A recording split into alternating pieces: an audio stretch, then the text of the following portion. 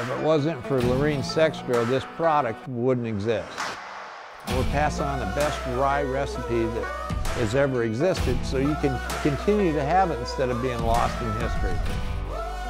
This is done the way it was done, exactly the way Lorene made it. It's done just the way they did 100 years ago. I'm not saying new technology is not awesome, because it is, but sometimes the old school stuff, you can't beat it.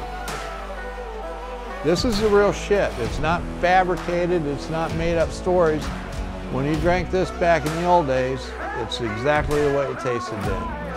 And that's what I'm proud of.